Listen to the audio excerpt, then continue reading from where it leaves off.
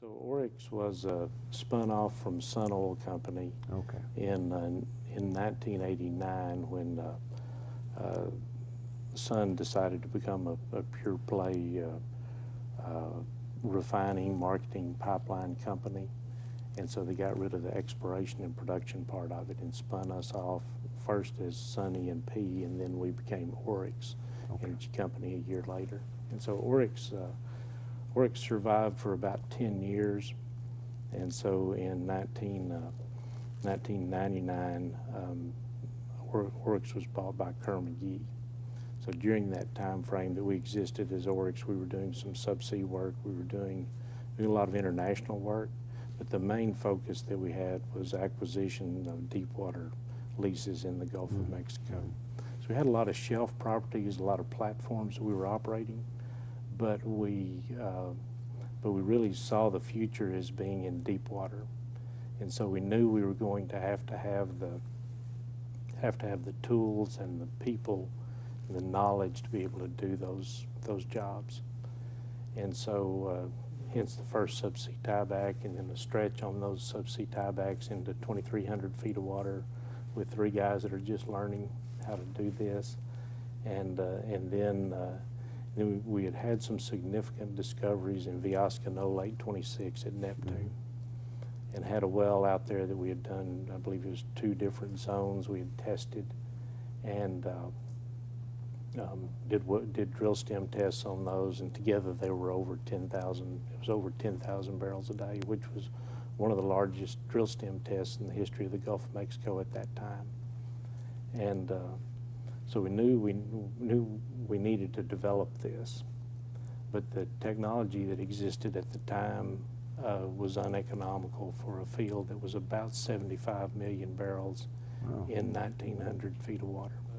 Sometimes the philosophy that we followed, I mean, we really weren't bashful about taking people to the edge of the pier and giving them a little nudge, and so we had good people around us that understood subsea production and subsea wells, and the ones that had done that. But at the time we did Neptune, no one had built production spar #1. And so we started looking at that technology while I was working in California. Unknowing to me, our marine technology department, which was one guy, his name is Vic Bogus, a brilliant mechanical engineer, but he was responsible for following marine technology.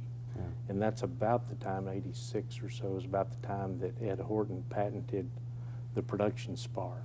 And he formed a joint industry project that included Sun at the time, Amoco and Chevron were all part of that. And so he also brought on board Rama Offshore Contracting as a part of his group that would build the first spar, and brought in McDermott to do the engineering and build the first topsides, and brought in Reading and Bates to provide the drilling rig had we needed to have a drilling capable spar, which we did not. So, so when we started looking at that, following that as a joint industry project in '86, and then when we came around to the '92, '93 time frame, began to look at it and say, well, okay, this is 75 million barrels in 1,900 feet of water, and tension leg platform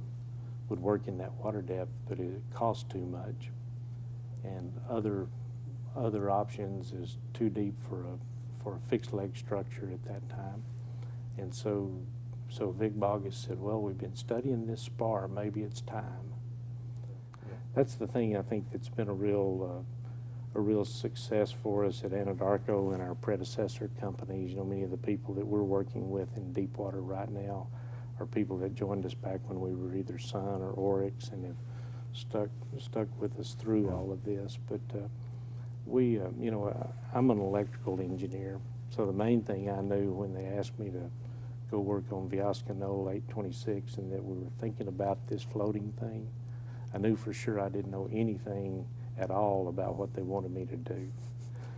It's a good start. Yeah, so a little bit of humility and a little bit of a little bit of asking around, trying to surround ourselves with quality people, and so that did know what to do.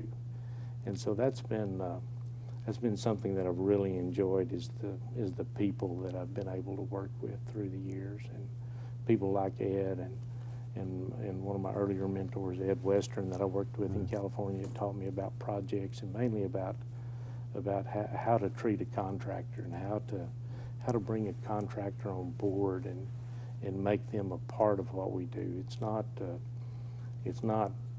well, we've got this contractor on that job, and if they do a bad job, we just won't use them anymore. It's, we approach every job and every discussion with a contractor planning to do job 2 or job 20. Yeah. And so we start from day one building a relationship with those people. Yeah.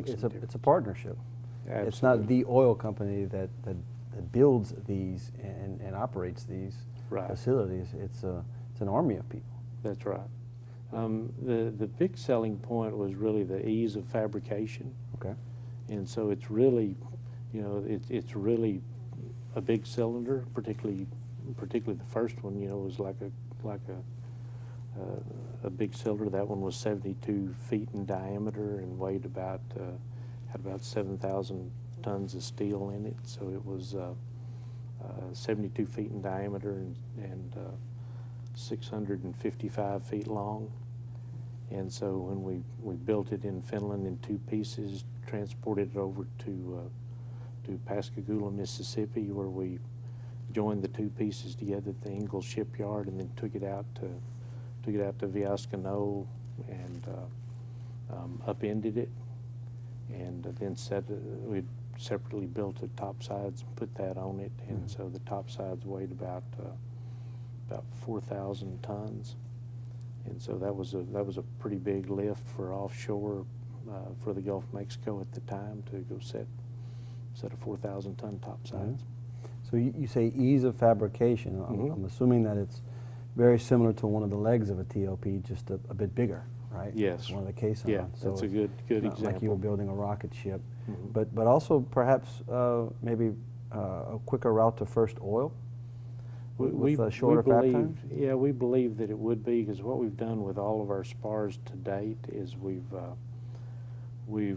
not built a drilling capable spar, because what we prefer to do is to build the top sides and the spar, because that takes about 18 to 24 months. And while we're building that, we'll drill the wells, get the wells off the critical path.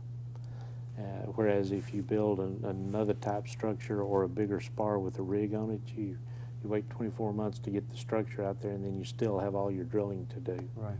And with the depth and the challenges associated with some of today's wells, that can be a significant time period. So by getting those wells off the critical path, we really can help accelerate the spar.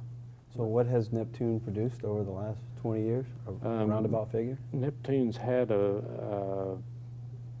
best I remember, about 125 million barrel celebration, I think, was the last. So it's really good when you can justify a project on 75 million barrels recoverable, and it gives that and keeps on giving. It's a good project. But we've also had multiple subsea tiebacks. So that's the other thing that we do a lot of, is a hub and spoke, where we go out there and we'll build a hub, and then with that hub, then we can reach around, a pretty large geographical area as we find other discoveries in the area. Fascinating.